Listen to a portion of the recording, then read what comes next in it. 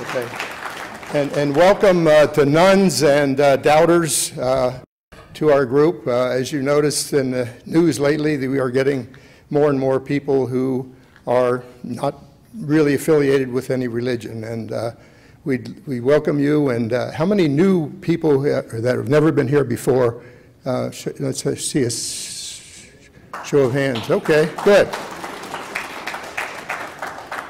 Okay, well, today we're going to be learning a little more about our desert, the Gila monsters in our midst, and the population ecology at Saguaro National Park and in and around it. Kevin Bonine will be our speaker today.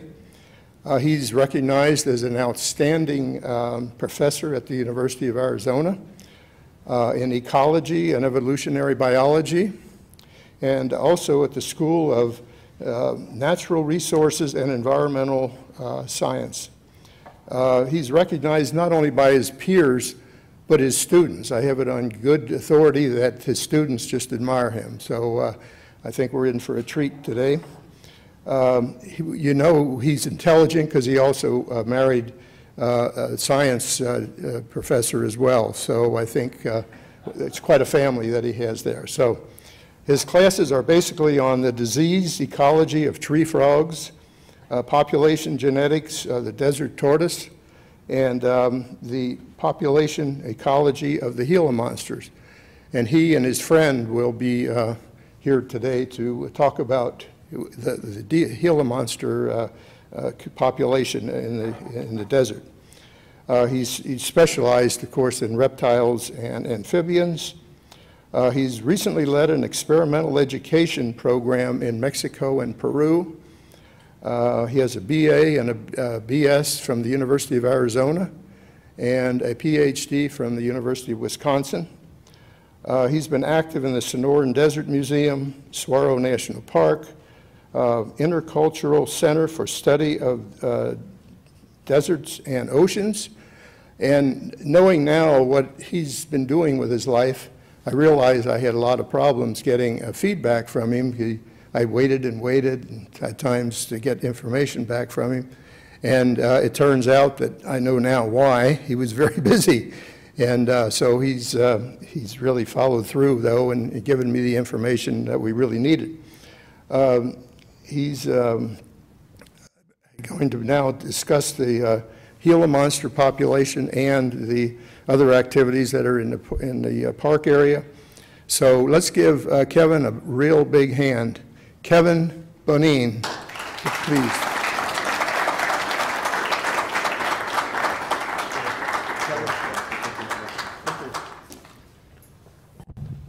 Well, good morning, folks. Thank you for the opportunity to come visit.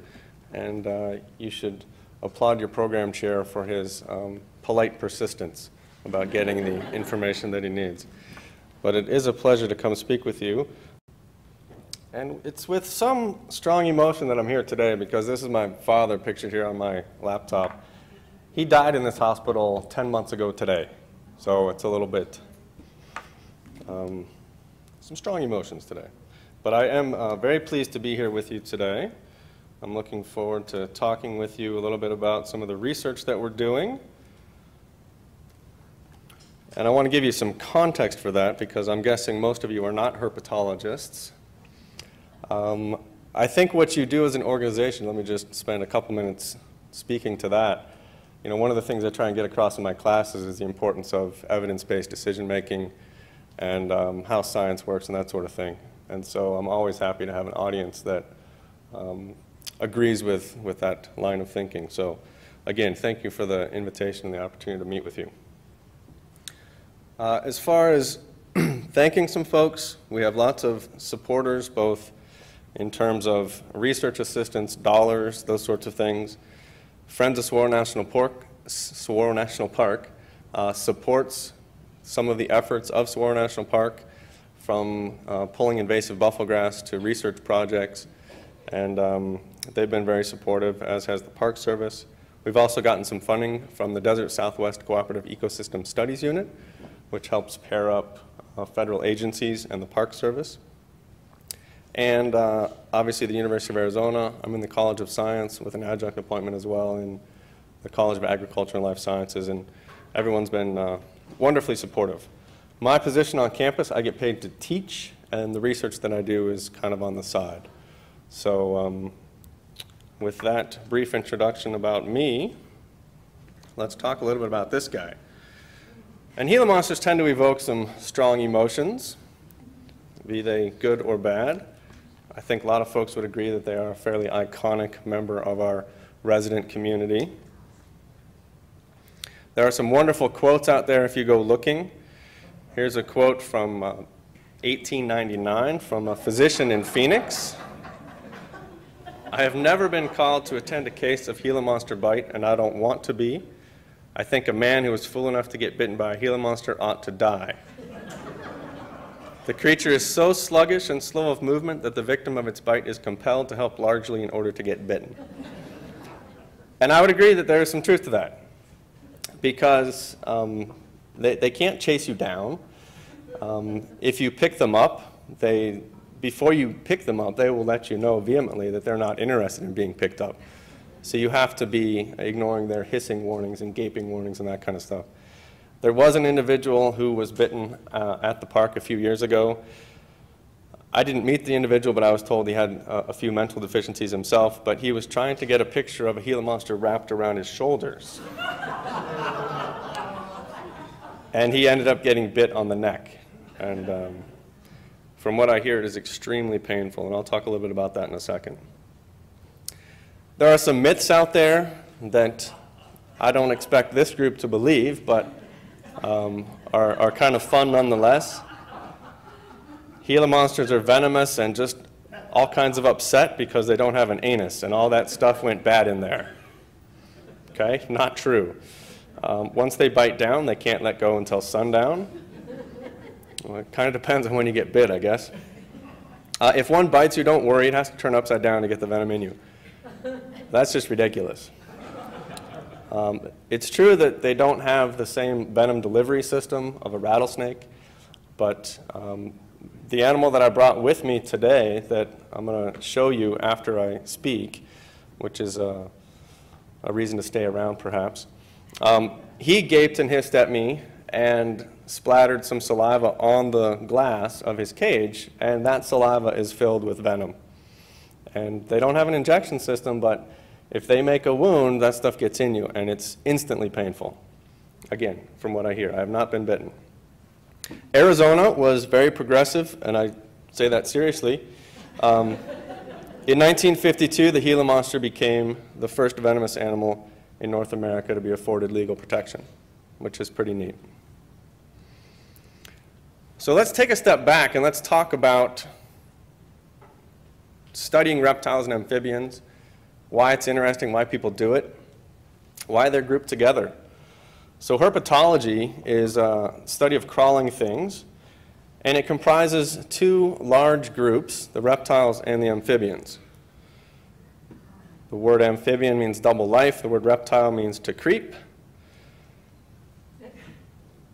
And people who are labeled herpetologists sometimes get a bad rap, sometimes deservedly so. Here's a gentleman that's so engrossed in his ptenosaurs in Costa Rica that he doesn't even have a hand for his beer.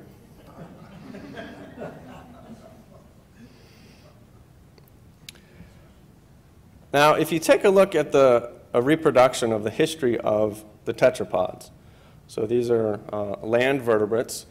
They arose from the fishes, if you look here at node 3, going on 500 million years ago. And then you have a division. Well, let me go back to this one. Okay, and you have your amphibians, you have all of your reptiles here. That includes dinosaurs, which are mostly extinct. The birds made it through that extinction boundary 65 million years ago. But nestled within this group is the mammals. Okay? And the birds are also technically reptiles. But amphibians and this other group, the amniotes, because of the structure of their egg, have not shared a common ancestor for about 340 million years. So there's a lot of diversity out there and among these different groups. One of the groups that branched off from an early reptile is the mammals. So reptiles are more closely related to mammals than they are to amphibians, but we don't have a class called amniotology, right? Why do we study them separately from reptiles and amphibians? Well, there's a couple major reasons. One of them is ectothermy. So when you see the term cold-blooded, that's a little bit inappropriate. What they are is animals whose body heat comes from the environment. And they can be very warm during the active part of their day and season, not necessarily cold. But they do have the benefit of being able to cool themselves down, and that saves a heck of a lot of energy. Everything in biology and chemistry and physics happens faster at a warmer temperature. And so if you have a warmer body temperature, you're burning through your energy stores much faster. Mammals and birds are endothermic, meaning that they use the foodstuffs that they eat to generate their body temperature. It allows them to be active during times of the day and seasons when reptiles and amphibians cannot. It also allows them to live in some places that reptiles and amphibians cannot. There's not a whole lot of reptiles and amphibians hanging out with polar bears, for example. But because they are ectothermic, they often share, these reptiles and amphibian groups, similarities with respect to ecology and natural history, physiology, a whole bunch of the different kinds of things you would learn in various biology and ecology classes. A few useful pieces of information, I think, in the context of this discussion. A lizard, as compared to a similar sized mammal, so this might be a small rodent or something, uses about 3% of the energy of that mammal over the course of a year. So what that means is they can live in fairly low productivity environments like deserts. So you'll see lots of reptiles in desert areas because there's not a whole lot of biomass production as compared to places like the tropics. Doesn't mean you don't also see these species in the tropics as well. So at any given body temperature, so even if this reptile is thermoregulating at 98.6, like we are, it's still only using about 10% of the energy that we are, okay, on a mass-specific basis. They let their body temperature decrease at night. And there are plenty of endotherms that also do this, either daily or seasonally. Hummingbirds, for example, are on the edge of their physiological tolerances. And they have to drop their body temperature at night, or they will burn through all their reserves before morning, before they can go out and find more food. So they drop their body temperature to make it through the night. And obviously, we know of animals that do this seasonally, right? They hibernate in the winter, for example. And overall, lizards have just lower activity patterns than mammals do. So it's not exactly the most exciting pet, right? Because you may have the thing just sitting there doing nothing for 4 months at a time.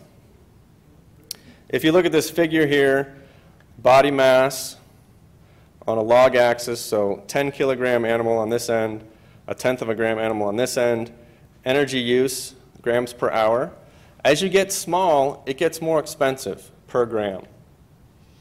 And if you look at birds and mammals, at some point you don't see things much smaller than these sizes because it's just too darn expensive to be that small. So ecologically what this does is it opens up a whole bunch of niches, a whole bunch of roles in the ecosystem that can't be taken up by those birds and mammals because they just can't be this small. So lots of salamanders especially, and many lizards and other amphibians, they will be very important converters of insect biomass into small vertebrate biomass, which then gets eaten by the mammals and the birds and that sort of thing. So they can be extremely important in ecosystems. And in fact, if you talk to some folks who do research on the East Coast in some of the forests there, what is there to eat? Well, redback salamanders, right? They're quite abundant. Another important point from this topic is conversion efficiency. So this is how much of the food you eat do you turn into tissue, either your own tissue or your offspring or eggs, something like that. For these ectotherms, the average is about 50%. So 50% of the meal becomes biomass, which means 50% of the meal that they ate is now available for something else to eat further up the food chain. Okay? For mammals, it's between 1% and 2%. So we are inefficient machines. Basically, we're heat machines, right? We're like incandescent light bulbs walking around, sending off waste heat into the universe. But there are trade-offs, right? The activity period is restricted in space and time, which means their range is restricted, right? They can't inhabit the coldest tops of mountains or the coldest latitudes. Body size and shape are also different in endotherms and ectotherms. How many mammals do you know that are shaped like snakes? Why is that a dumb mammal shape? Mobility. Too much surface area. Surface area is the big issue. That's exactly right. Okay? If you are a sphere, then you are maximizing the volume relative to surface area. So mammals tend to be sort of that shape-ish, maybe with some limbs sticking out, right? Snakes are totally the opposite. They're very efficient at exchanging heat with the environment, which means they can heat up very quickly or cool down very quickly, but they can also coil up and reduce that surface area. So you see different shaped animals in these different groups. All right. Now, I mentioned that these things are restricted in space and time. That doesn't mean you can't see just about any reptile any day of the year. This is a picture from a visitor at Saguaro National Park, New Year's Day 2012. Okay? So they can be out and about. Either this one is out a little early, foraging, looking for mates. Maybe it's sick. Maybe it's trying to thermoregulate. Some of the first studies of the efficacy of fever were done on lizards, putting them in a thermal gradient. And if you infect them with influenza or some other pathogen, they will choose to thermoregulate at a hotter temperature than if they're not sick. They give themselves a fever behaviorally, and we do it physiologically. All right. You can't live in the Sonoran Desert without being reminded where it is. So it's kind of this pea soup color here. Okay, Tucson is right on the edge. We are in the lushest part of the Sonoran Desert. Right? We get almost 12 inches of rain a year on average. We're right up against the Chihuahuan Desert. We also have Sky Islands, which offer an awesome diversity of habitat types for a whole bunch of different species, both coming down from Colorado, the Colorado Plateau, and species with affinities in Canada. We also get species coming up from Mexico, Sierra Madre Occidental. So a tremendous diversity here. We have the iconic saguaro. We have a very similar but actually larger species that we find further south in Mexico. Anybody familiar with this? Not organ pipe. Organ pipe is also a columnar cactus, but it's smaller. Cardone, thank you very much. There's a cardone planted in the little cactus garden at Tumamoc Hill, if you'd like to see one. The rib spacing is different. There's more spacing between the ribs. If you're interested in more information about all of these organisms, there is a website that's maintained by some wonderful folks in Phoenix, reptilesofaz.org. So just substitute free thought AZ, just put in reptiles of AZ, and you've got the right place. And even though it's called reptiles, they have all sorts of stuff on all the local resident amphibians and information about habitats. Now, if you look at the habitats in Arizona, you're going to find different species in different places because the climate is different. And to a first approximation, there's an interesting gradient that goes from the Four Corners area towards Yuma. And that is sort of higher and cooler down to lower and drier. And if you've ever spent time in Yuma, you know that it is hot and dry. So a little bit more about the Gila monster per se. It's not a very aggressive animal unless you get in its face, and then it reminds you very quickly that it is venomous and would like you to back away. There are two truly venomous lizard species in the world. This one and its close relative, the beaded lizard, which you find in Mexico down into Guatemala. And I'll tell you a little bit more about some of the venom research that's been done that indicates that venom may actually be a little more widespread in lizards.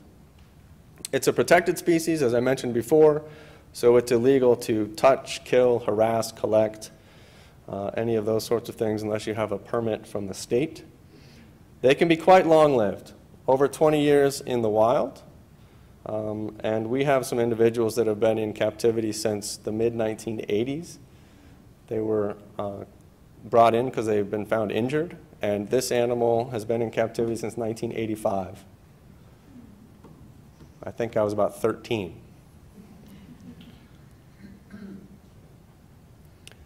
Where do you find Gila monsters? Well, inside that red circle. All of those black squares are actual sighting locations. There's two subspecies. Heloderma suspectum cinctum is the banded pattern. Suspectum suspectum is the reticulate one that we find here. And it ranges down into southern Sonora, where there is actually overlap with the much larger beaded lizard, which makes it basically down the coast and a couple of other subspecies, but down into Guatemala. There are some really neat features about these species. This is a close-up of the skin. Anyone know why it has those little bumps? The bumps may assist with camouflage if there's some distortion of shadows and that sort of thing, but I don't think that's the primary reason. Surface area is a good guess. Surface area, but these guys, I don't know how much that adds, given how big they are overall. But that's a possibility. We don't know of any senses going on in these, but that's a good guess because there's plenty of species that have various osmotic sensors, salt sensors in their skin, or actually electronic sensors in amphibians, that sort of thing. What about some similar reason to crocodile skin? Armor, very good, armor. Okay? And each of those little dots is actually a little piece of bone in the skin. So they have what are called osteoderms. So if you look at an X-ray, it's got all these little bumps that are bone distributed throughout its skin. The ones atop the skull are fused to the skull, but these ones are free-floating in the skin, which is kind of neat. So what about the venom, right? They have glands in the lower jaw, and they have grooves in their teeth. And they bite, they hold on, and that saliva has to wick up those grooves into the wound. So there's a number of paradoxes that come up, because why would you want to hold on to something that you're trying to tell go away, right? And if you know anything about their diet, which is like baby bunnies and eggs, I mean, it's not like they need to envenomate their prey in order to swallow it. So why they have venom is actually kind of a conundrum. It is true that Gila monsters are reticent to let go. A little unclear why that is. People have reported success getting them to let go if they put the animal down on the ground so that it now feels free and its legs are on the ground and now it feels like you aren't a threat anymore. Pulling can make the injury worse. You'll break off teeth. You'll cut yourself worse. If you happen to have like a bottle of rubbing alcohol around in your pocket, you can squirt that in their mouth. That'll get them to let go. So we try some of those kinds of tricks in the field. We don't have to use them, thankfully, but we are prepared. A little bit more up-close photo of this venom gland in the lower jaw here, and then these teeth with these grooves. Now, evolutionarily, we think that this is the same way that fangs formed in a number of snake species. You started with a groove, and then it got more and more efficient as it closed up more and more, and eventually it became a hollow tube. So just by way of comparison, right, these are these very modified fangs, function like hypodermic needles, very dynamic skull. When they open their mouth up, the hinge is open about 180 degrees, and these teeth are pointing straight forward when they strike. Just to add a little info because I think it's interesting, a rattlesnake skull and body are actually fairly fragile. So it does not want to grab onto something and wrestle with it. That's why it envenomates, lets go, lets the venom do its job of dispatching the animal and actually initiating digestion of the animal using that animal's own circulatory system before it dies. And then it chases the animal down using sensory cues and then swallows it. There's no antivenom for Gila monster bites. Again, certain doctors, maybe from 1899, wouldn't be willing to treat you anyway if you came in bitten. Most people report being able to evacuate themselves, either on foot or by driving or picking up the phone.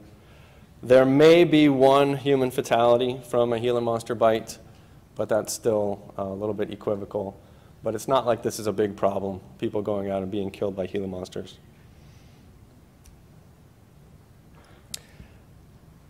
All of these venoms of all these species are a cocktail of all sorts of different things.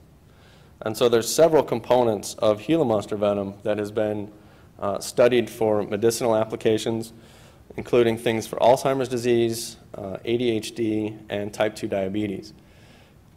And it makes sense that you would have things that regulate glucose metabolism in a species that may only need to eat its body mass per year in order to survive. And at one sitting, it can eat about 33% of its body mass.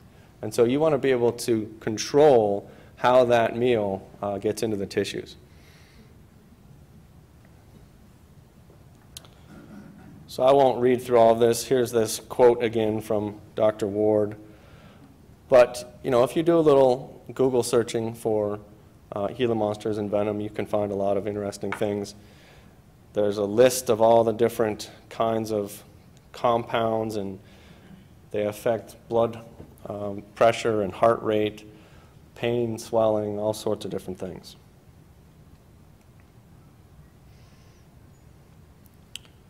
One of the most widely used medicines that is a clone of a compound found in this Gila monster venom is called Byetta, and a number of folks with type 2 diabetes take Byetta to help control their glucose levels. So, an interesting development from research. Now, a number of the folks who study reptiles, especially venomous ones, I think have their own testosterone issues. But there's a gentleman, Brian Fry, who may or may not fit that description. Here he is hugging a Komodo dragon. Okay, so that takes a certain personality. But he's done a lot of work on venom evolution. And I'll blow up this picture here. We know that there's lots of different venom components in snakes, and a number of those in purple here seem to have evolved in the lineage that leads to snakes today. We have a couple of components, especially the exendin, that is what that Byetta is modeled after. Those evolved in the lineage going to the Gila monster and the beaded lizard.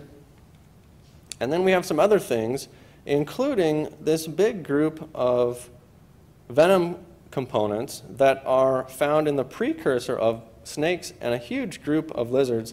Varanids includes all the monitor lizards, the Komodo dragon. Iguania includes pretty much everything that lives around here other than our whiptails. Okay? So it's not that these lizards are venomous, but it's that they have the genetic architecture and the protein production capabilities to make these compounds. They just don't necessarily have the delivery system, nor do they make them in any great quantities. So some interesting research going on with respect to how long venom has been around. And the big picture argument is that it's just modified saliva, right? You start breaking down your foodstuffs in your mouth, not only with the physical mastication, but also with the chemical properties of the saliva. And so if you become more efficient at that, that gets selected for, etc. They spend most of their time feeding at ground level or underground. They're looking for quail eggs as a favorite food. They will attack desert tortoise nests, and there's several documented cases around here of a female tortoise trying to defend her eggs, her nest, against a Gila monster. I don't think that the Gila monster has ever lost or backed away. The female tortoise tends to lose her entire clutch every time. But young rabbits, pack rats, baby mammals, here I believe is a baby cottontail being consumed at the field site of a gentleman named Roger Repp, who does a lot of work on this species and rattlesnake species in the greater Tucson area. They're actively foraging. They're not sit-and-wait predators, the way rattlesnakes would be considered. So they're looking for these nests. They're looking for these altricial and defenseless young endotherms. Like I mentioned before, they can eat about 33% of their body mass at a time. They may only eat 3-4 times a year. And they have really powerful jaws and teeth. They are holding on to their prey very strongly, crunching it down. They are not trying to inject venom and let go the way a rattlesnake is.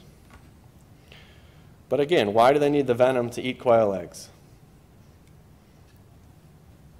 Now, something that becomes very useful for us as biologists trying to study these is that as adults, their patterns are fixed. And so that modeled pattern on the back is like a fingerprint, or like the patterns on whale flukes, or on tiger stripes, or cheetah spots, right? So you can identify individuals based on photographs of the sides or the top of the animal. They also tend to have interesting scars, missing pieces of their tail.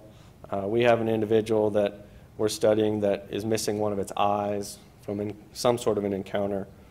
So you add that to the pattern and you get very unique identifiers. You may find several individuals together in a burrow underground. They tend to come back to the same areas over and over and over again, which is interesting ecologically. It also points to what are the important habitat features out there in the desert. It can also be a challenge in a conservation context if their environment becomes modified, or if there's a road or a fence or a central Arizona canal or a housing development, and they keep trying to go back to that place that they've been going to for 10 years. That can get them in trouble. This acronym GOAG is, actually it's a little outdated now, Gopherus agassizii. This is the desert tortoise. Oftentimes you'll find desert tortoises and Gila monsters hanging out in the same burrows. Oftentimes Gila monsters are using burrows that were created by pack rats. And pack rats arguably are ecosystem engineers. They are modifying the environment to provide these cooler, higher humidity microhabitats that all sorts of different species rely on in the desert. They can be active year-round. You're not likely to see one on New Year's Day, but it's possible. Now, arguably, they're also camouflaged, but they also have a warning coloration, which again is one of these kind of paradoxes. So if you see something that is brightly colored, like a caterpillar or a wasp or any sort of bug, does that make you a little more hesitant to pick it up or poke at it? Usually. There's this concept of aposematic coloration in biology, where things become brightly colored to advertise their dangerousness or their toxicity, and species either learn that evolutionarily or they learn that during their lifetime that they should avoid those kinds of things. And so they definitely are brightly colored, but if you think about that modeled pattern under the dappled sunlight of a bush of some type, creosote or otherwise, it's actually fairly cryptic. They can blend in quite well. So this would be another extreme example of aposematic coloration. There's lots of interesting research using clay models of coral snakes and mixing up the colors and the patterns, and then looking at the number of beak marks, basically pecking into these clay models. And the things that are just plain brown, they get pecked the most. And the things that have the more dramatic patterns with more colors get pecked the least. And there's kind of a spectrum in between. So it's worked as an evolutionary strategy. We also think it's worked because there's a number of species that mimic coral snakes. Right? They take advantage of the fact that predators avoid these, and they will copy this pattern. We've talked about venom, powerful jaws. They do have very sharp teeth, cryptic, long-lived, and arguably very successful in the places that they live. So if you go to Saguaro National Park, or if you go to the areas around Sabino Canyon, the numbers are actually quite impressive. There's also a study at Stone Canyon Golf Course that is finding amazing densities of Gila monsters, arguably because you have this water supplementation in the desert. So you have all this extra resource base, and Gila monsters and rattlesnakes are abundant and thriving. So there's an upside to golf courses in the desert. Again, some photos feeding on quail eggs, feeding on a small rabbit. Seeing these kinds of things is extremely rare. Finding a Gila monster at all is challenging, let alone finding it eating or wrestling with another male for access to mating opportunities. They're a species that's fairly new to the desert. This is one hanging out in the shade at the little pay kiosk as you go into the Saguaro National Park Rincon Mountain Loop Road. Okay, so it's hanging out under the air conditioner there. Their relatives are tropical, and they have fairly tropical physiologies. Their skin is not especially water resistant, so they lose water fairly quickly compared to things like chuckwallas, which are much better adapted to the desert, arguably.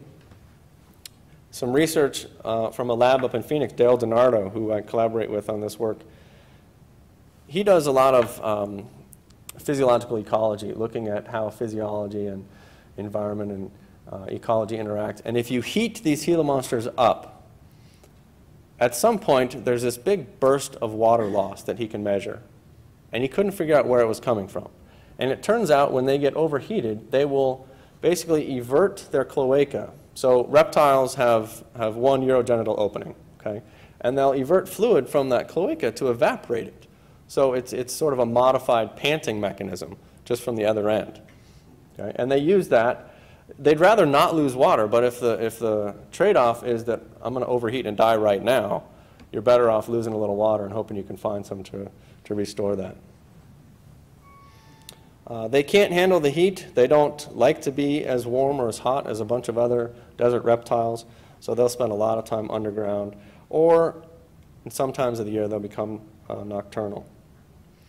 So obviously there are people who have come up with various possible challenges to Gila monsters with climate change, and I think those are valid and interesting to pursue what the effects might be in their habitat. They're not threatened or endangered, so they're not on the Endangered Species Act list or anything like that. As I mentioned before, they are protected. Things like roads and housing developments and shopping malls obviously affect them negatively on the whole. We unfortunately see lots of individuals killed on roads, especially those perimeter roads around the park.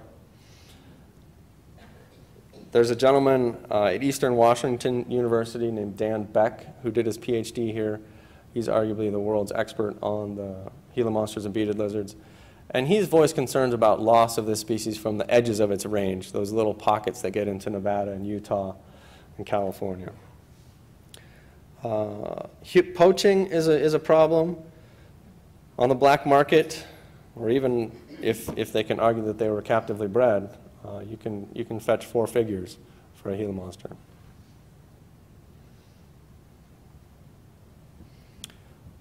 Given that they have this new to the desert physiology, some of the areas most important to them are the areas that we find most attractive in the desert as well.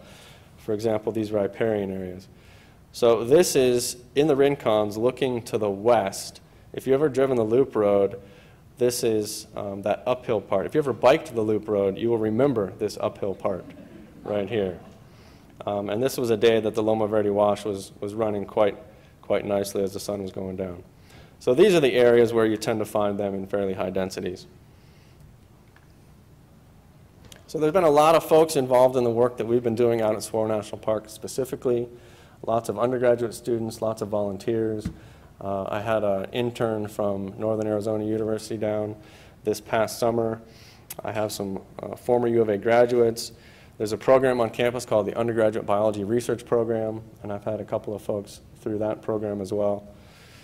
So not only is it a useful research opportunity, but I view it as an important educational tool and outreach tool. Because if you can get people interested in listening to you because they're interested in Gila monsters, then you can talk to them a little bit about science and research and evidence and that sort of stuff. So we've been working on this starting in 2009, studying the population in part of the park, basically the western piece of the Rincon Mountain District, so near the visitor center and that loop road. We tend to use that as a transect that we can drive repeatedly looking for animals. We want to know how the population is doing, and it seems to be doing quite well. What are the impacts of human activities? So one of the things we're trying to do more of is work with homeowners and landowners that are just outside the park and study the animals that they find on their property and see how often they're crossing the roads into the park, or are they staying wholly out of the park? You know, what does housing density have to do with population health, those sorts of things. So the loop road is this 8-mile loop in yellow here. We've also spent a fair bit of time looking in the Javelina picnic area and some of the trails nearby. We've walked this cactus forest loop quite a few times. And then again, that photo that I took from here in this Loma Verde drainage was looking to the west here. So lots of research activity here. Part of the reason we focused on this area for an off-trail search site is that there's been a lot of research done there on desert tortoises. And so there's already a lot of information about those guys and the burrows that they use in that area. And so that sped up our work quite a bit. There was a fire there called the Mother's Day Burn, I think it was in the mid-90s, that was followed by a study of the saguaros and the desert tortoises and how they responded to the fire. So we search for animals. When we find them, we take pictures of them, we measure them. That way, if we recapture them, we can look at growth patterns, we can look at movement patterns. We insert a pit tag, and I actually brought one with me. I don't know if you can see that out there. This is a syringe, and a pit tag is kind of like a little grain of rice. It's the exact same technology that they use for cats and dogs that they put in the nape of the neck. And so it's a passive integrated transponder, which means you have to have some sort of a device that sends energy to it and then gets a signal bounced back to it. And so we put those in all the animals that we handle. We also have 5 individuals that we've put small radio transmitters into, and that allows us to go out and see where they are on the landscape whenever we're out there looking for them. We have a couple of cameras. One of them is a fancy, expensive burrow camera, and the other one I picked up at Home Depot, and it's a sewer cam that plumbers use to look down your drains. And they both work quite well. We've also been taking DNA swabs. And so this takes a little bit of training for the field crew. But the same mouth swabs that you would use to do like DNA fingerprinting or paternity analysis, or some of you may have heard of the program that was on campus, it still is, the National Geographic Human Genographic Project, basically looking at the history of humans on the planet and letting you identify which part of the human diaspora you came from. So we work with those folks. That's where we actually do our DNA work. And since we're out there, we collect a whole lot of other information that is useful for the park. So what snakes do we see, what lizards, what amphibians? And if you look at the literature of what is useful in the context of climate change, it's these data sets that people collected, sometimes just sort of incidentally or anecdotally, that may be 50 or 100 years old. And somebody comes back and says, wow, look at that. I can do that again, today, and now I can compare. But most people don't go out and just write down all the common stuff all the time. And we, because we've been talking with folks who've been doing decades-long research in the park on saguaros and that sort of stuff, we understand the value of these long-term data sets. So we're trying to contribute to that as well. Gets a little busy out there, gets a little, you think, wow, I get to go out in the field and chase Gila monsters. Yeah, but you also have to fill out the paperwork and enter the data and that sort of stuff. So when I have students coming to volunteer, I make sure they understand the full picture. But we take a lot of information about location, we take a lot of information about environmental and weather conditions, and we write down GPS coordinates, pit tags, those sorts of things. Here's a couple of my field crew members this summer. We were tracking an animal near the Javelina picnic area, and we pinpointed it in a pack rat midden at the base of this mesquite. It's kind of a small one, you can't really see it, but you know, there's 10 minutes of data collection at least that go on there. And the Park Service likes us to wear these yellow vests, which, you know, your 20-something field tech isn't the most excited about wearing. But it lets the park know that we're willing to be visible, so we're probably not out there poaching or doing something illegal. And the Park Service has been extremely cooperative. And especially the rangers, right? They're out there all the time, and so they will report their sightings to us, which increases our data set. This was later that same evening. We found a juvenile on the loop road.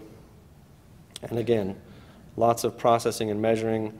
We take several photos to document that pattern so that if we see that animal again in a few years, we can link those two observations together.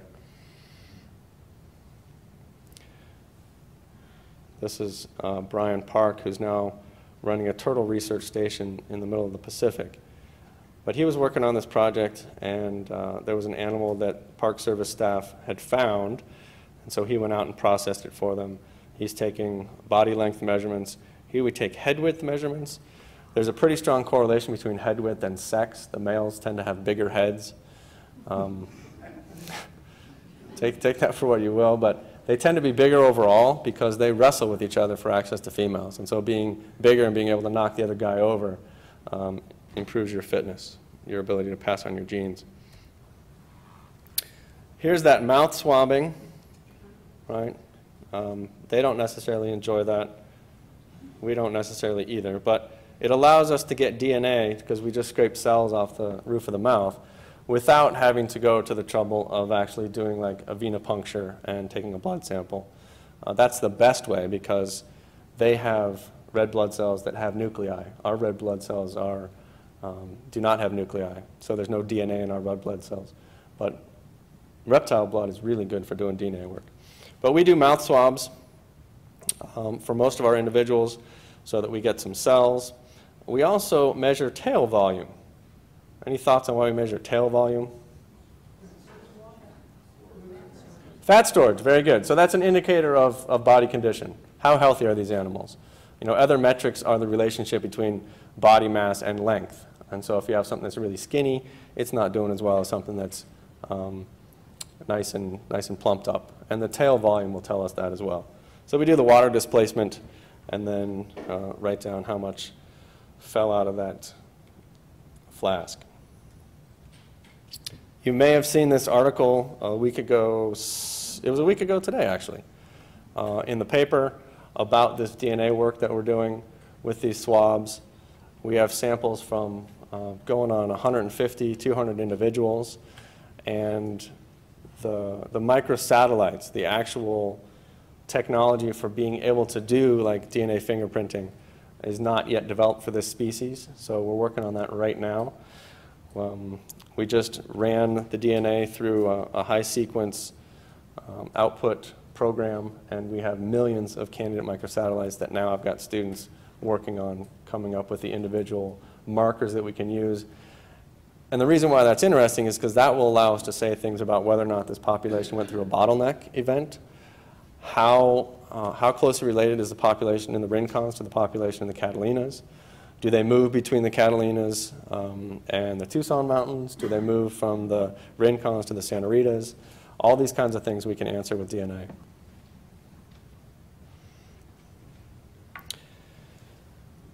I'll talk more about this, but there's a big citizen science component to what we're doing. And there's a website that we developed called herpcount.org. And if folks have sightings, especially of tortoises, Gila monsters, and snakes, we'd really love to get those sightings uploaded to this website, because finding these things is really challenging. And if you've got, 4 or 5 biologists out there at any one time looking for these things, that's actually not that many animals that you're running into. But if you've got an educated and interested public, then that's hundreds or thousands of additional sightings that you're going to get in a given year. And I think it also is a vehicle for I sort of mentioned this outreach and science component. If you get people invested in being a part of the science, then they're going to think more about science and how to do science. So radiotelemetry, again, we have radios in 5 animals. These radios, we paid the premium for the ones that will beep at a different rate depending on the temperature at which that radio is at. So we can get the body temperature of the animal when we go out and find out where it is on the landscape.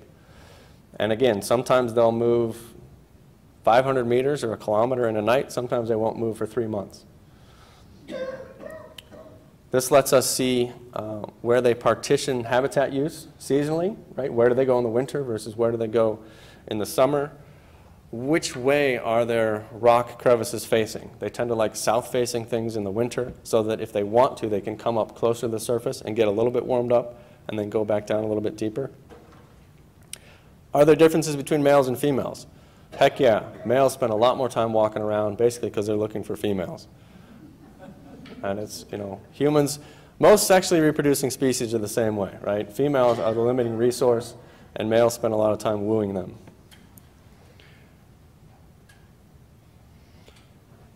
So I want to show you a short clip. This is an interview with Dale DiNardo up at ASU. He has done some work on Gila monster populations northwest of Tucson, kind of in the same area that that gentleman Roger Repp has done some work as well.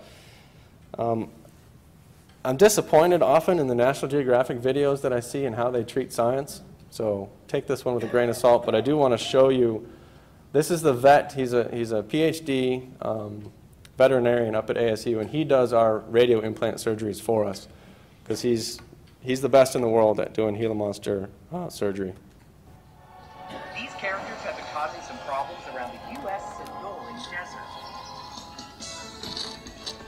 Trespassing.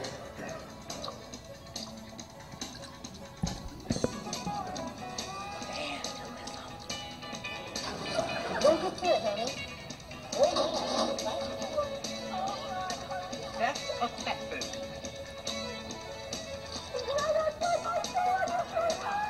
Okay. Monsters have to eat just like everyone else, right? But Dale, he wants to keep tabs on these suspects. You know, keep them out of trouble. The problem is, these monsters are very secretive and spend about 95% of their time underground. That makes them tricky to watch. So Dale is going to use a really cool spy gadget to track them electronically. First, though, he's got to catch one. So he hangs around one of their favorite hideouts. Waiting and waiting. And waiting. Okay, that didn't work so well. So he's going to set a trap and try and nab one that way.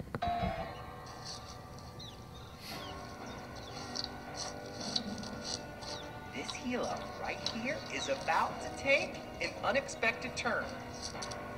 Right into Detective Dale's clutches. To insert the tracking device, Dale has to perform some minor surgery. The monster is put to sleep. You see those teeth right there? They may look small, but they're sharp, and they're about 50 of them.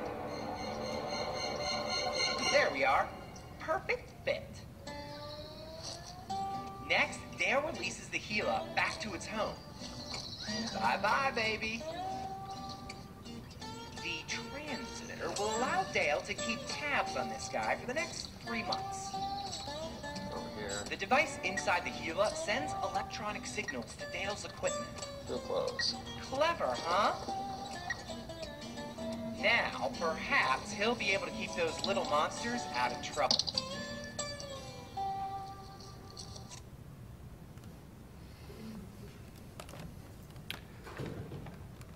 So I'm not sure what kind of trouble he was talking about them getting into, but I guess conflict sells.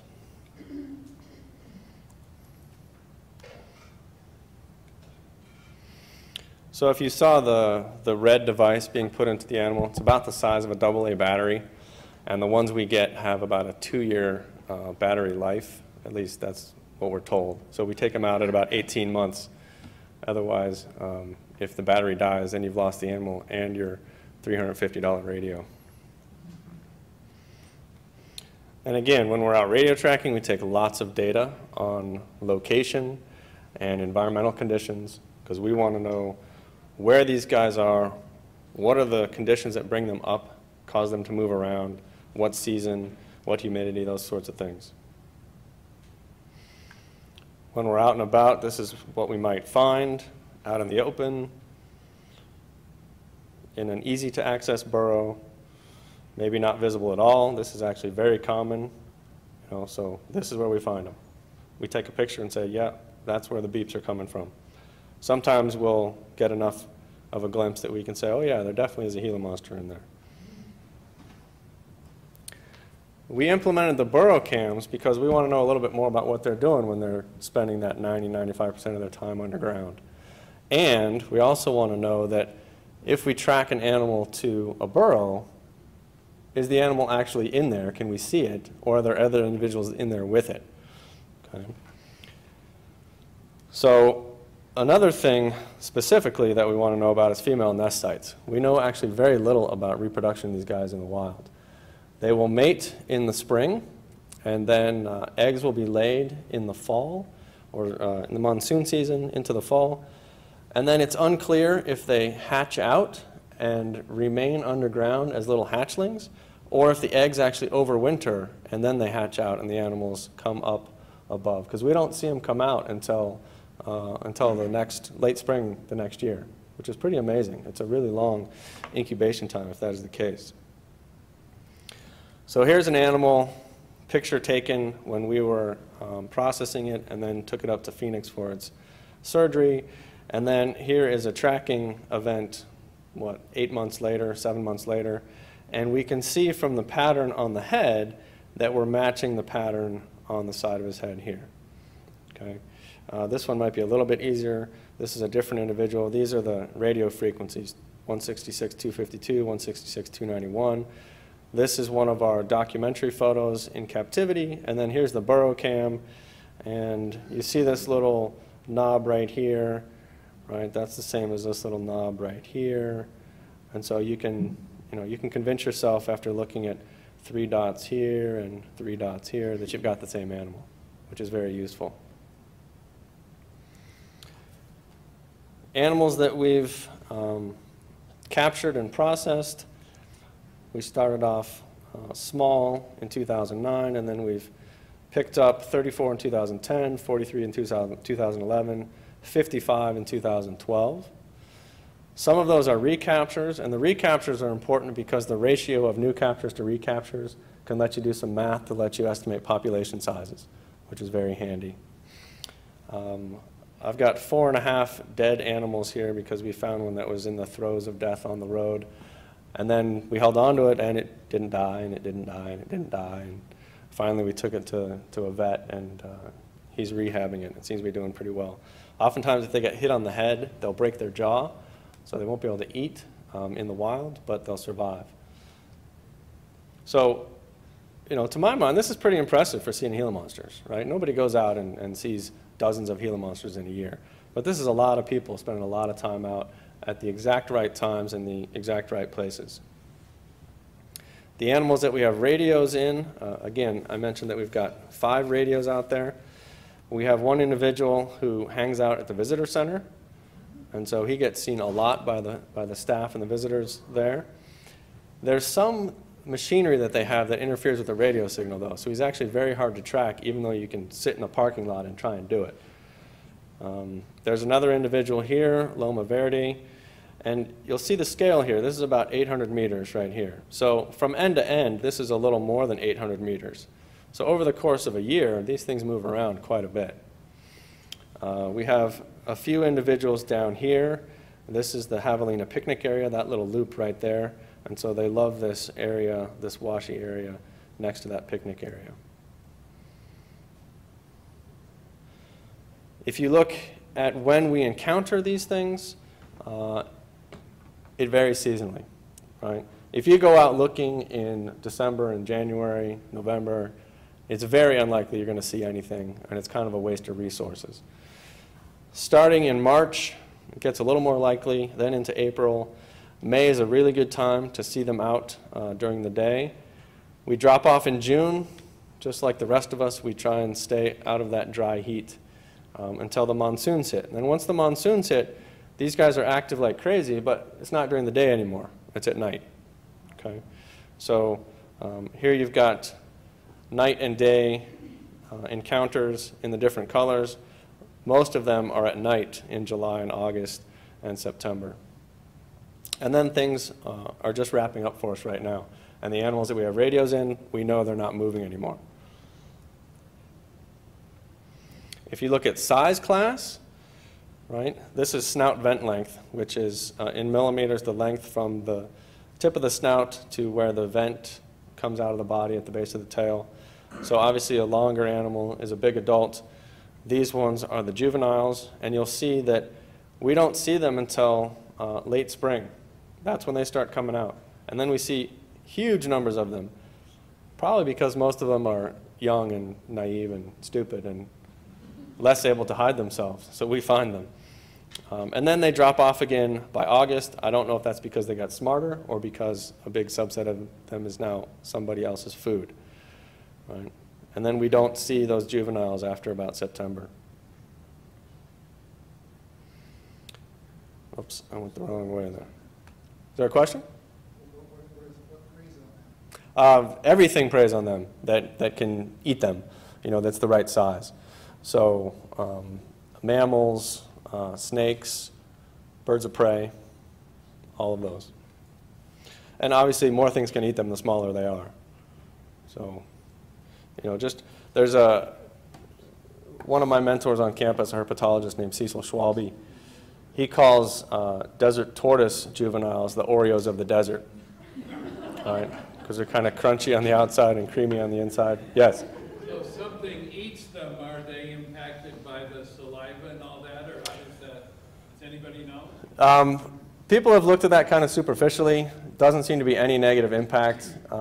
It's, you know, if you have that stuff in your gut, then you're breaking down all those proteins with your digestive enzymes and that kind of stuff. It's only when you get it in your circulatory system that it's a challenge. So I'm sure that there are a number of species that will choose to avoid Gila monsters if they have something else they can eat just because they don't want to risk getting bit. How toxic or how painful that venom is to other species is a little bit of an unknown. Do birds attack them? Birds will definitely attack them, especially hawks and that sort of stuff will eat the juveniles. Owls too. Roadrunners for sure. Yep. But again, only the small ones. So again, I mentioned that we're documenting non-Gila monster species. As far as baseline data, we take photos of everything of interest. So here's a coral snake, of which we've seen maybe 5 over the last 3 years. By species, the thing we see most often, and way more than we see Gila monsters, is diamondbacks. So if you're going to encounter a snake in the wild around here, if you had to bet on one species, bet diamondback. They're everywhere. And then where we're looking is in the rocky foothills. That's a favorite haunt of tiger rattlesnakes. We see lots of gopher snakes. We see black-tailed rattlesnakes. We see night snakes. And I get night snakes fairly often at my house near Broadway and Craycroft, which is pretty cool. We get some long-nosed snakes. I lost my cursor again. Long-nosed snakes, black-neck garter snakes. These guys are tied to water. They tend to eat tadpoles and hang out in wet ecosystems. Coach whips. This is interesting to note that we never see them at night. These are a very warm, diurnal search and destroy predator. And then a combination of other species adds up to quite a few individuals. So these are very useful data for the park that we are kind of able to contribute as we're looking for Gila monsters. We find lots of desert tortoises as well. Some of them have been involved in research before, so they've got little notches in their marginal scutes. And so we can actually look at that animal. We don't pick them up, but we look at them. And if we see those notches, we can write down what pattern those notches are in. We tell the park, and they look up in their database what they know about that individual. And some of them have been, you know, documented out there 15, 20 years, which is really pretty cool. We see quite a few of them near that Javelina picnic area when we're out on foot trying to radio track. That's often when we see these guys. Over a 2-year period, we found 38 different desert tortoises, which is a pretty good number.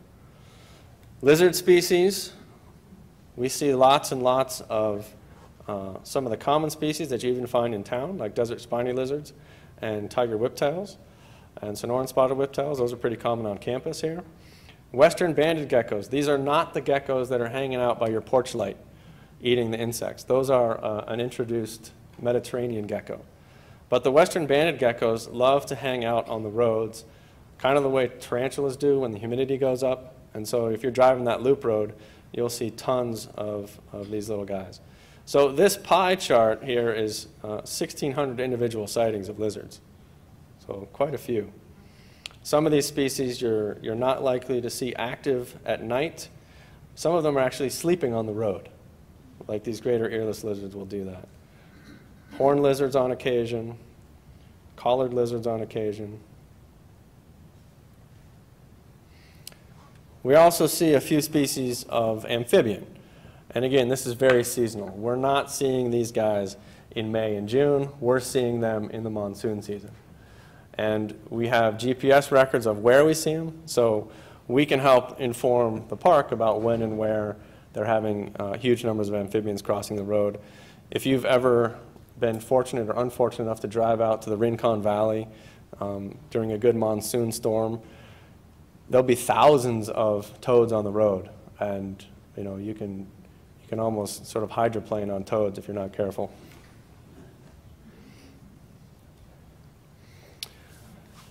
I wish I had a video of this, but this summer, so just other things that we get to see. This is a tarantula hawk, a Pepsis wasp. What they do, the female lays its eggs in a tarantula, paralyzes it, takes it back down into the tarantula's burrow, and then the eggs hatch out and eat that tarantula. Okay? These guys were facing off, wrestling. She went in for the kill, and I think that this tarantula was able to bite her.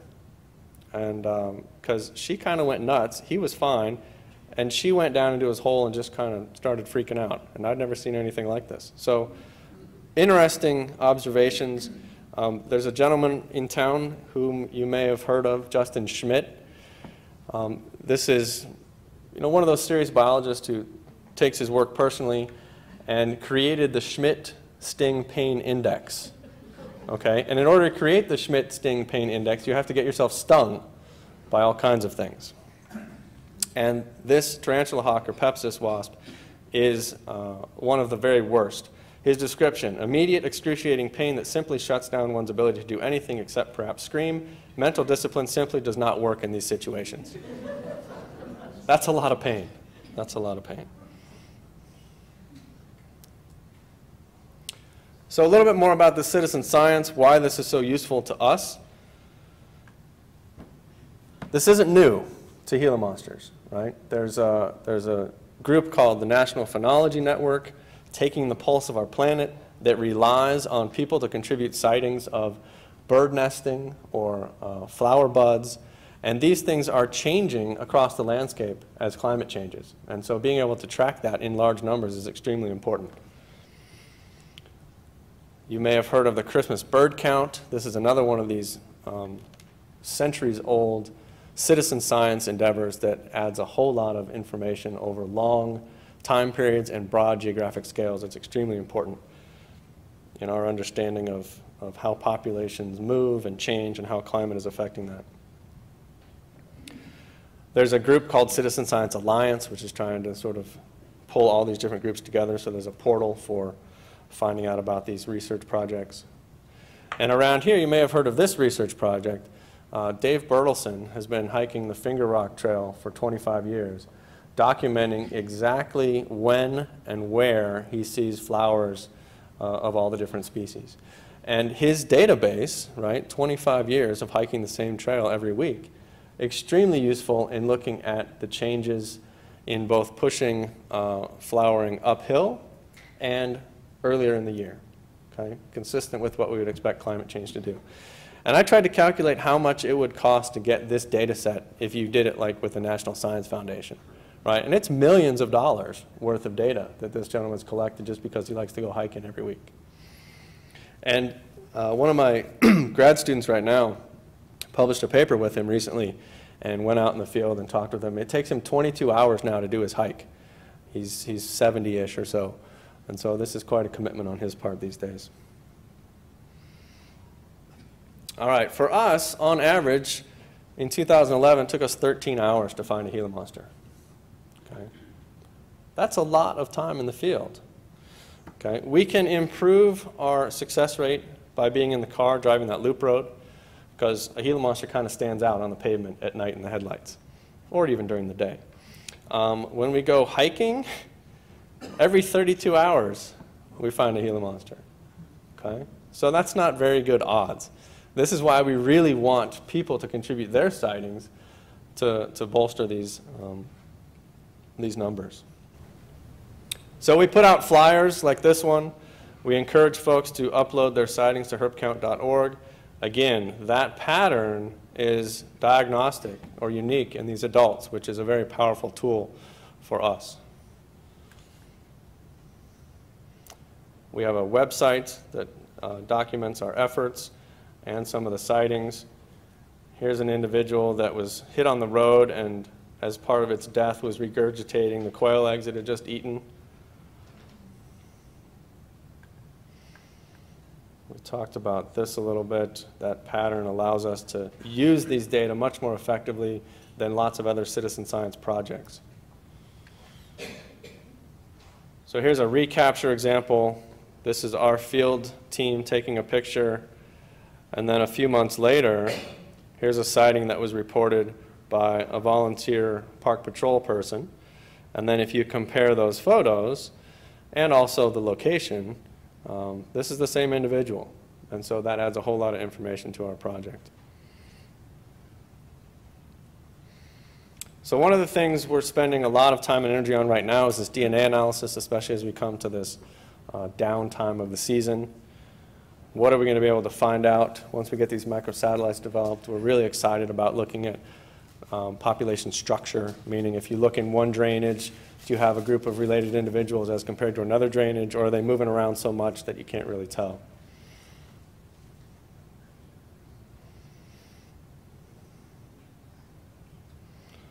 There's lots of good resources out there if you want to learn more about Gila monsters.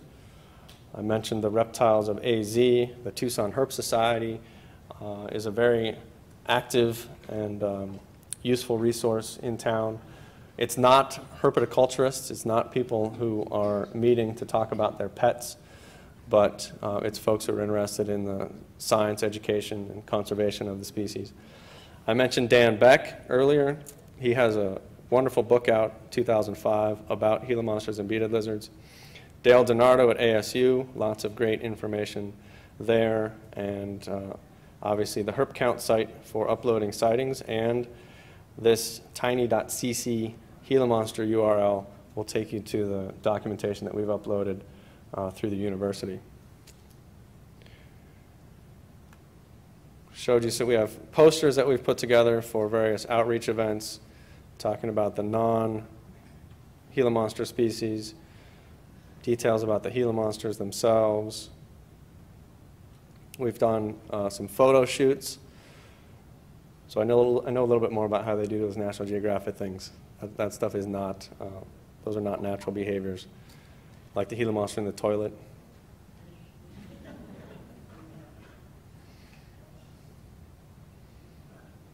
All right, so I'm happy to answer any questions. Thank you for your time.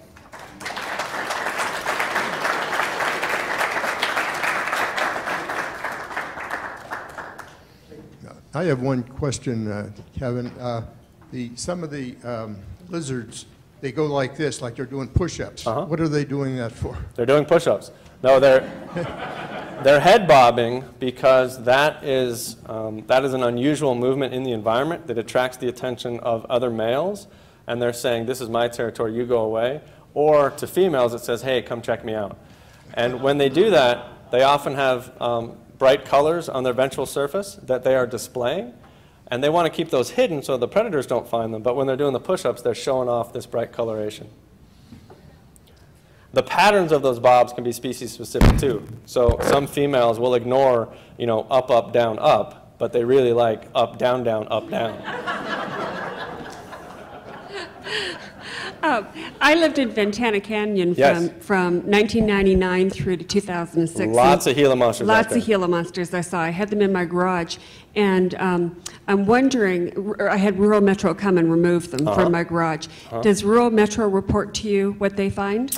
No, they don't. And we haven't reached out as effectively as we could with them.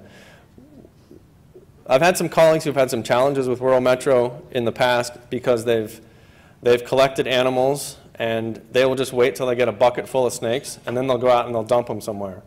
And the research that has been done on relocation studies shows that if you don't move them more than a mile away, they just go back to where they were, which is fine. The homeowner's probably never going to see them again. If you move them further than that away, they tend to die because they're in a place that they're not familiar with, that's already occupied with other individuals. So that became a little bit of an issue. And then the second comment, I know Justin Schmidt, and he knows pain. He was struck by a rattlesnake, and I'm sure you probably know that. I did know that. I haven't talked with him extensively about his experience with that, but, you know. I'm actually, he almost what? He almost died. Yeah. Yeah. Yeah, that's the danger with it. When was he bit? Do you know what year it was? I would think it was probably 10 years ago or a little longer than that. He was feeding the rattler. Okay. And he was struck on the end of the stick. The antivenom technology has changed a little bit because the way it historically was made is you inject little bits of venom into horses, and then they produce the antibodies, and then you extract those, and then you give them to the person. And most people have an allergic reaction not to the antivenom part of that protein, but to what the horse produces sort of attached to that. And so recently, we've gotten better at cleaving off more of that protein that causes the allergic reactions.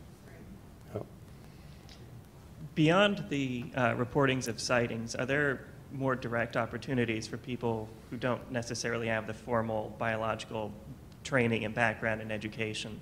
I do a lot of hiking, and I see a lot of reptiles and insects and a lot of other things, and I've always been trying to find more direct opportunities to become involved with real research.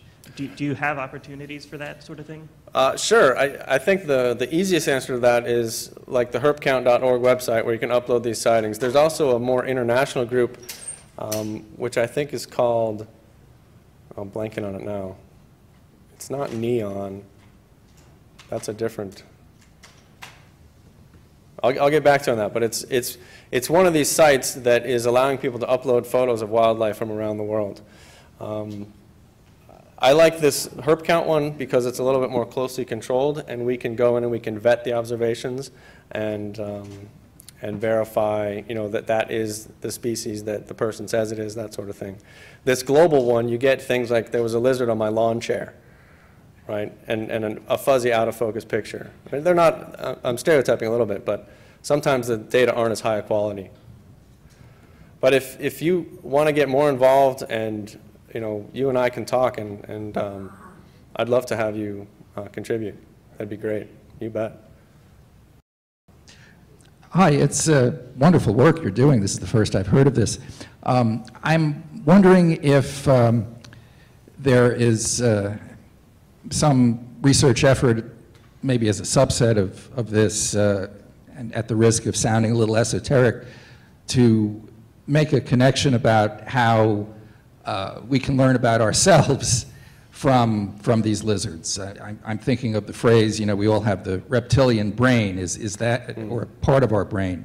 I suppose if you go back far enough, billions of years, we all have a common ancestor, even with the Gila monster. Yeah, it's a lot less than that. It's, you know, it's 300+ million years. Okay, yeah. Okay. You were talking about, for example, the mating patterns. I wonder, for example, if you dissect one of the deceased species, if you could learn about whether a Gila monster experiences an orgasm the same way we do by dissecting their brains, or do you find about 5 to 10% of them who engage in same-sex behavior or transgender behavior. Sure. If there's any, efforts to,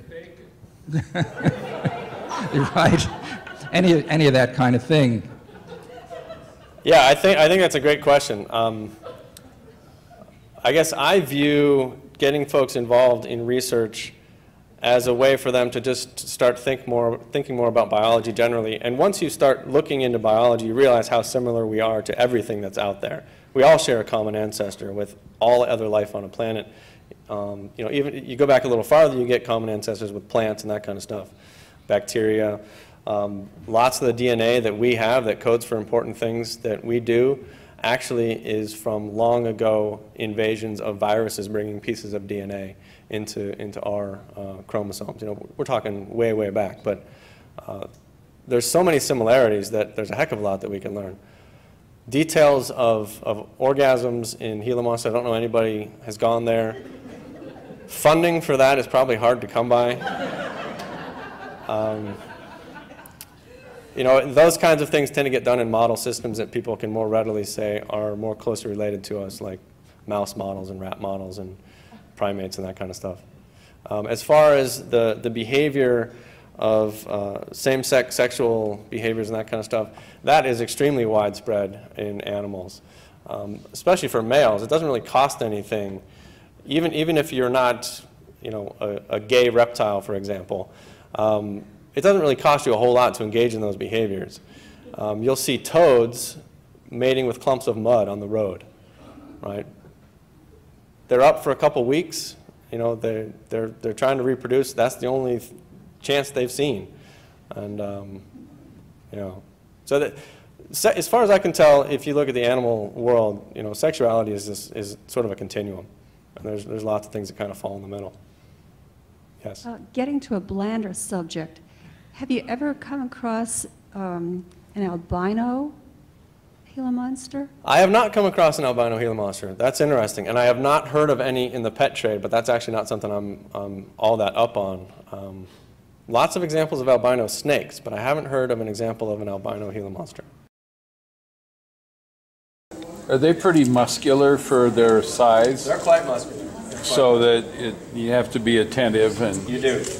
You have to be attentive, and the beaded lizard, which is their close relative, which gets to be maybe twice as long, 2.5 times as long, they're so strong that, even if you're holding as tight as you can, you feel like you're on the edge of losing. Like holding a fire hose. Exactly. Exactly. How old is this? This one's about 30 years, which would be unusual for the wild. This has been in captivity since the mid-80s. What about disease from their skin? Can you have anything from touching them? Salmonella is actually pretty common in reptiles, and so anyone who wants to touch them, I've got some Germ-X. Okay, if we take this picture. Yeah, you can take this picture. And if you want a piece of skin, you can have some skin. So reptiles tend to shed synchronously, or at least spawmates do. So all their skin at once. It's most obvious in snakes because you get that intact shed. But these guys, the skins all come out at the same time. With your tracking, have you ever found two that were mating? Or two that have mated, have you been able to? We're hoping with the DNA work that we can get a handle on some of that. We haven't encountered them actually mating. I've had colleagues who have seen it in this area, and we've seen males wrestling. Not while we're tracking. No, we just don't have the numbers to make that very likely. Go back up to that time. Photos say them built bigger. Are they just that? Is that full size? This is a pretty good size. They can get a little bit bigger than this. So you can touch them. Yes, please go ahead. Just don't touch the business end. Do they reorient through that skin, the predators? It seems like that's a real tough skin. It's pretty tough. It's pretty tough. So they have to have a pretty strong body. Pretty sharp tooth to get through that.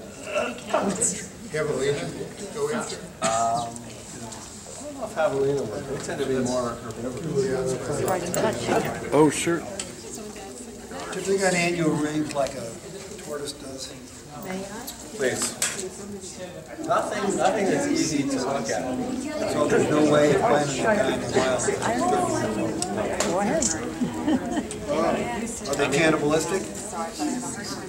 I wouldn't put it past them. It's not well documented. Yeah, we sit in Will they eat carrion? That's a good question. They're not too fond of it. That's definitely not. They don't eat You that. touch it? You can get them to eat a No, dead I'm going to frozen lunch lobster. with her. So, that's not what they're doing. Now, what do you These guys will get chicken eggs or quail eggs or small mice. There's a whole bunch of mice produced here in the med school in research. And, so they will, when they're killing off a colony or a family line or something, when they're done with it, they'll give it to us. We have a freezer full of small mice.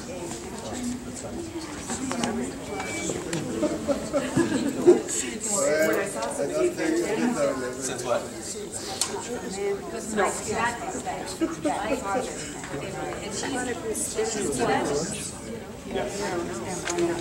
So the split between the amniotes and the amphibians is about 340 million. So mammals split from reptiles since then. They don't have any. You don't want any water about it? Yeah. Awesome.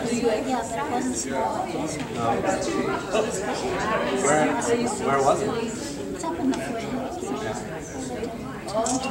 Do you have a picture of it? I'm sorry. That's fine.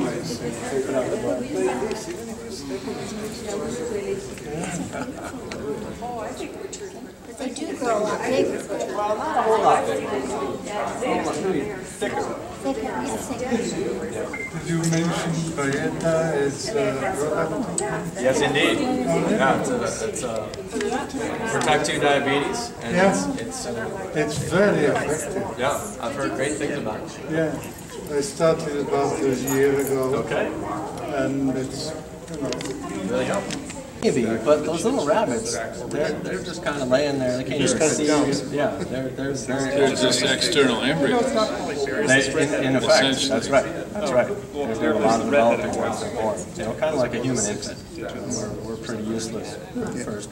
They can't jump at all. They can't.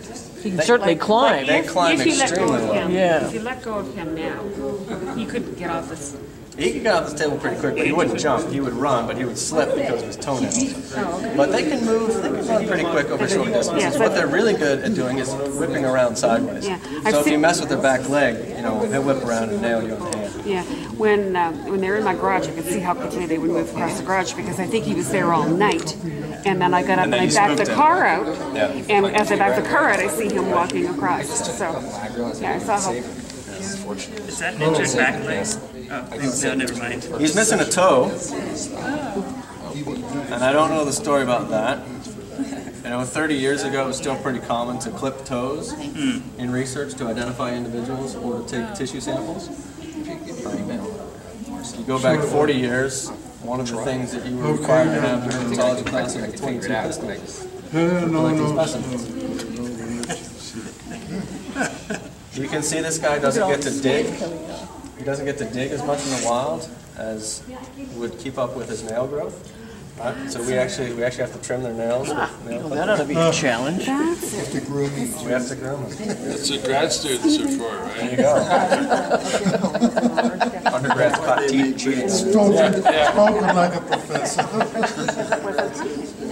Yeah.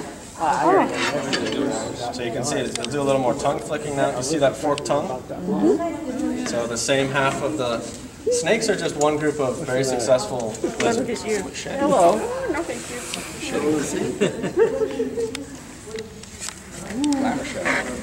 So even though this is slippery and not conducive to his He can still get around. motion, he can move okay. Want to reach out in the water? Part of him that he spat out. No, that's some of the Chermex. Watch that tongue go. Yeah. It's pretty cool.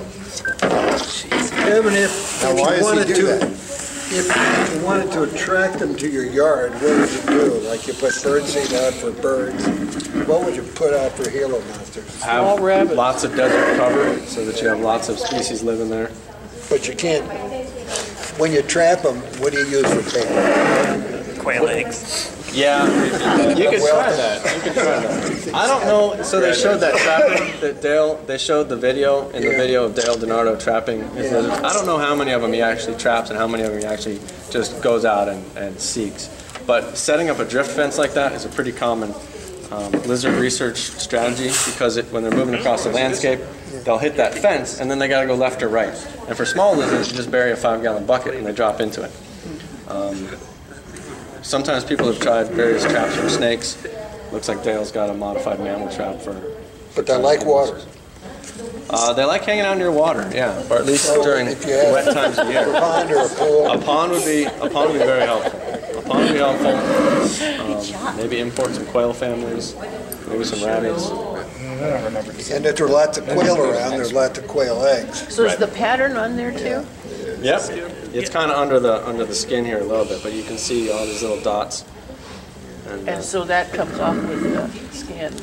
Well, yeah. And then re-imprints on the That's next right, one. that's right. You could almost run the supermarket scanner over it. Yeah, that's right. It's like a barcode. A binary code there. So is there a program that identifies them, reads their markings? We're working on that. The technology exists. We just haven't had the time or money to make it work specifically for these guys. Yeah, there's so much things, so many things to do. Yeah, that's right. That's You know, I was Well, it was a great talk. astonished. Thank you. Thank you. I Let's was give Kevin astonished. another big hand here. All right. Some of